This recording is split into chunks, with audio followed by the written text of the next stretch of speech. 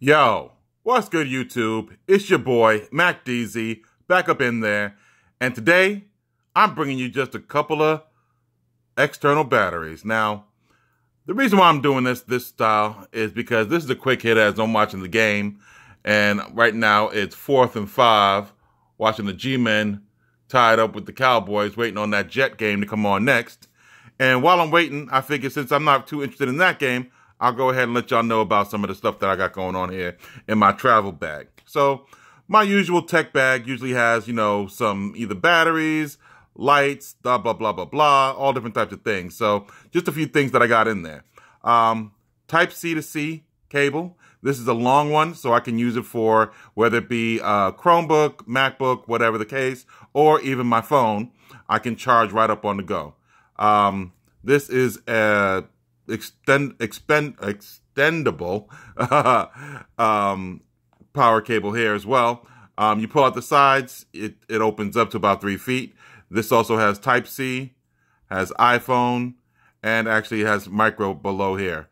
And then this is that Anchor replace cable I got the other day. That's just a USB cable, but the braided cable makes it one that I have to have with me all the time. Love that case as well. This is the new boy. This is a 10,000 milliamp Qualcomm charger, as you can see, 3.0. It's 10,000 milliamps. If I can get that in the shot for you.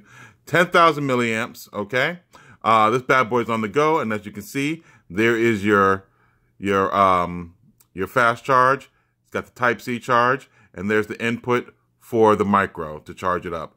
Here is the button to turn on the LED, so you can see that there's 4, it's fully charged. Next, this is just one I did before. This is the Blitzwolf. This is just 6,700 milliamps. It's a real nice put in your pocket type of deal. But more importantly, it's got that Type-C for the input and output, as well as a USB Type-A to charge up the usual joints. So if you got the iPhone or if you got the new Samsungs, you're good to go with this as well. So real quick, just wanted to bring that to y'all, let y'all know what's in my travel bag as far as external batteries and what's usually with me.